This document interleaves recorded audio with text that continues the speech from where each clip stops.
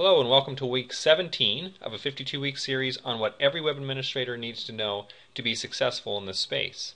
My name is Scott Forsyth and today I want to talk to you about IIS's distributed and delegated configuration system.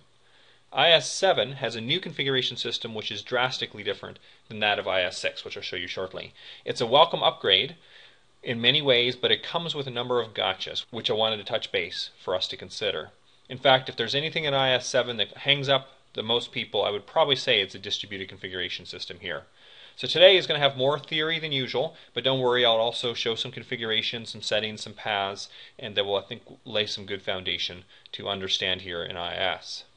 So let's go back in time to understand IIS 6 better. And in IIS 6 we really had two paths. We had the IIS path and kind of the .NET path. And everything related to IIS lives in this one file, metabase.xml. You have site configuration, your app pools, MIME types, compression, various settings like default documents, everything like that lived in one and only one file. And you also had the .NET path, and really .NET was not a first-class citizen. So .NET is on the parallel with classic ASP, PHP, CGI apps, and so there's nothing really special about .NET. And we see this configuration system, and I'll show you this shortly, that existed in .NET and still does. So now, when it came time to do the IIS 7 planning, the IIS team actually had to do some discussion back and forth and says, what are we going to do? Are we going to go with making the metabase.xml what we're doing right now? Are we going to improve on that? Or should we adopt the .NET conventions and the way the .NET team had done it? And so actually the decision was made to go down the .NET path. As a result, we end up with this. Here's the configuration system for IIS 7.0 and later. And so you see there's two paths, and they're now merged into one. So .NET now becomes a first-class citizen, and what happens here is IIS, we start with this redirection.config file, which basically points to where these two next files live, and application host.config and administration.config host most of the settings related to IIS, but a lot of settings now related to not just the .NET aspect, but also the IIS configuration part of it can live in these files here, web.config and also the subfolders app.config or app web.config files. And then .NET itself is the same as it always was. You have your machine.config and your web.config, and of course they also leverage the web.config files. So what this means is a lot of the IIS settings that used to only be managed by the actual server's administrator are now managed by the development team as well, and they can live within these files. And that makes it a distributed configuration system, because this diagram only shows one site, but of course imagine if you had 100 sites on a server, then this particular part of it is multiplied by 100 of them here, a whole bunch of different sites, and is distributed all over the place. And by delegated, we now see that the actual developers have control to make changes directly. So to understand this better, let's actually go and look at these files ourselves. So if we go here into the path, actually I just added some shortcuts here to make it a bit easier, but it's C Windows System32 inetserv config, and we start with the redirection.config. This file here, it's real simple because all it's really meant to do is point to the other files. And if you're using shared config on a web farm, you may point this elsewhere rather than this default location, in which case this configuration redirection will be enabled with a path that's set. So that's your redirection.config, and in this case, because shared configuration isn't enabled, the two other files are right here. Administration.config is used generally for the IIS manager related settings. For example, which icons are being used, which are enabled, and you also have the IIS manager users and some settings, for example, web deploy, and the settings can actually be, not this particular one, but the settings also live here at the bottom as well. So that's your administration.config. Your application host config kind of replaces the metabase.xml, or at least this is the guts of IIS here in the application host config. This is where we see the app pools, we see the websites, and tons of settings, all the default settings, everything else lives in this file here. In fact, let me just quickly skim it so we see the various different sections. I can jump here to app pools, and you can see the various app pools, jump to sites, you can see the sites. And actually you can edit it like I'm doing here in Notepad if you want. Just be real careful. If I do something that breaks valid XML, like if I were to save this right here, that's going to break with an ugly error. The entire IIS will go down if I were to make that mistake. And then once it goes through these three files, again, looking at this diagram back here, you see it goes to redirection, the other two files, and then we have the sites config files. So if we go here to Contoso root, and right now I don't have the web.config has been added, but if this was used, that gets loaded before the website gets loaded. And then on the .NET side, we see here in C Windows Microsoft.NET, in this case I'm on a 64-bit server, so I have Framework 64, and then the 32-bit versions is here as well. And what's interesting, again, I only show two in this diagram, but there's really going to be, in my case, on this machine, 4 of these files, 4 sets of the files. And so let's go into Framework 64, let's say version 2, and config, and now you can see the machine.config and the web.config, these two files here. But don't forget, we also have a version for the 4.0, and we have the version for 64 and non-64. And also note that you have the 3 and 3.5. If you're familiar with .NET, you know these two are not core framework versions.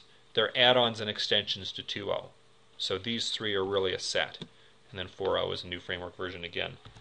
And I have the v1.0 and the v1.1 folders, but those are skeleton folders. They're not used in this case, but that could potentially be installed for you as well. Okay, so the next thing we want to look at is the feature delegation, is what settings are allowed to be applied here in the config files versus what has to be set up here at the global level. And so if we go here to contoso.com, actually let's go to the root, and we're going to go to feature delegation, that as a web administrator you have authority to change this. And every setting, or really config section, has a decision on whether it's read-write. If it has read-write, it can be delegated, and if it's read-only, for example, the ISAPI features are read-only, or whether anonymous authentication is enabled or not. That is read-only. By default, this can all be changed. Notice you have full control. You have a lot of settings that can be changed here. But that determines whether it can be written in web.config or not. Now another thing that's important to note is the same settings that can be written to web.config are also the settings that are allowed if someone connects to the server remotely. So if you do turn on remote management and someone connects to a site, anything here that's read-write is what they're able to use. It shares the exact same permissions, whether it's the web.config file or it's connecting remotely through the IIS manager. So let's take a look at some of the advantages of the new distributed configuration system. So one is the developers now have full control of the IIS settings, or at least many of the settings, the ones that they have control over. Also, basically that management has been delegated out to them. Also, IIS configuration can be saved in the source control. So you can save it way back in the source control, and when you deploy to a new server or even a new environment, the same settings will work in the new environment as well. Also, it's easier to maintain when migrating, because those settings will carry over with the site config that you have right from your source control. And also, anyone that creates websites and any kind of various different programs like that, they can be pre-tested and pre-configured to work exactly as needed there. And so that works great for those, because they can just take the entire package, zip it up, and then someone can deploy it out to a brand new environment, and the settings will work for them. Now, this is theory, and it works for a large part, but some settings won't work as well as we hoped because they're not delegated, and so you run into clashes. Or different environments will grant permission to manage it, and others will deny permission. So let me show you now how IIS Manager works with the different settings. So if we go here to, let's say, contoso.com and go to compression, now notice it shows here in the status bar. This is really important. Here in the status bar we see that this setting, if we make the change, will be applied to the contoso.com's web.config, and actually let's do it. So we're going to apply this, and I'm going to right-click Explore. Notice the web.config file has been created, and we see within the system.webserver section, this is for IIS now, IIS related settings, we see the URL compression for dynamic has been disabled. Now if we go to a setting, so let's enable both of those again, and let's go to a setting like SSL settings that is not delegated by default. And so I'm going to say require SSL, and notice this one says it's going to be saved to application host config wrapped in a location tag for contoso.com. So let me show you what this means. So I'm going to apply this, And let's go to our IIS config, application host config. And here at the bottom, we have this concept of a location tag. This is common in the .NET world, now used in IIS since 7.0. And we see the location with a path for the site name. And now, same structure, system.webserver, security, and we see the SSL flag has been set, which basically says let's require that SSL. So the settings you can now see, let's go back to this diagram, can live either here in application host config or delegated way out to the website's config, or even in a subfolder just as well. So they could really live in multiple places. And let's actually look at our gotchas here with the distributed configuration. There's a few things to keep in mind. One is it's very easy to override these settings. Let's say I make a change here to compression like I did, and if we go here to the Contosa's root and notice here, let's say now I made this change from IIS Manager. Now a developer makes a change and pushes out the latest code. That takes his web.config, and possibly it's done with transforms and everything else. Regardless, whatever he has that's scheduled to push out to the server is going to override whatever I have in this web.config. It's going to blow it away. And now I've lost whatever my settings were. That's a common mistake that was not a problem in IIS 6 and before, and is a new problem in IIS 7. So it's not really a disadvantage, it's something that you need to consider. So don't forget, any change you make sure you work all the way back to your source control. App domain recycle, and I talked about this on week 12, talking about app domains. Anytime you touch a web.config, you're going to cause that app domain recycle, which is going to have a performance hit, and you're losing any in-process session state or caching of any type there. And so the same thing happens here. Because I made that change to compression, that's going to cause that app domain recycle. That's another big gotcha. It was not a problem in IIS 6, and that is kind of a concern. It seems like a step back, but it's just a consequence of the progress that we make in other areas. Unfortunately, touches that web.config, which causes that app domain recycle.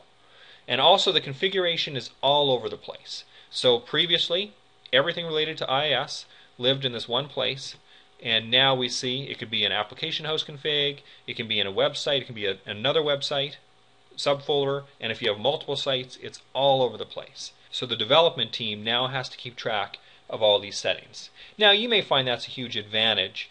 Really, as the lines are blurred between IIS and ASP.NET, maybe that's a natural evolution step anyways. But it's something to keep in mind, is that configuration can really live in different places than you expect. And also, the configuration is not replicated with shared config only. It's actually shared config plus all the content folders. So if you're replicating your config files back and forth, don't forget that the various different settings like that could live in a distributed location all over the place. So there we have IIS 7's configuration system. I hope you found that useful. A lot of theory there today, and I hope to see you again next week. Thanks for tuning in.